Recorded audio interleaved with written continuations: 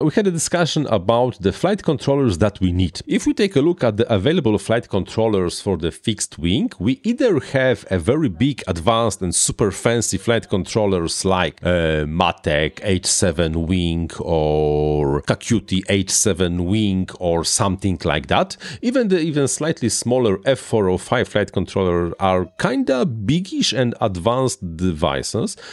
Even let's take a look at super small for its functions, Matek F405 WMN. This thing has like 12 PWM outputs.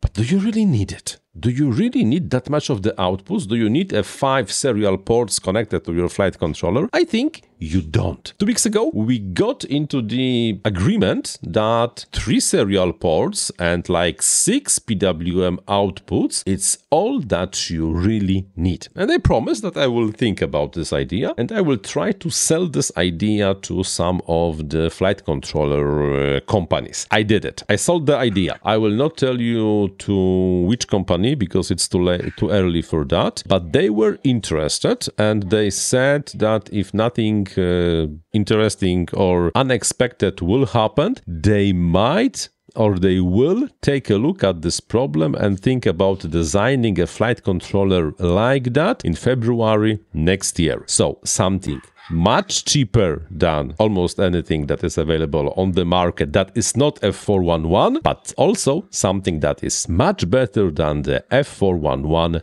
flight controllers designed for fixed wings.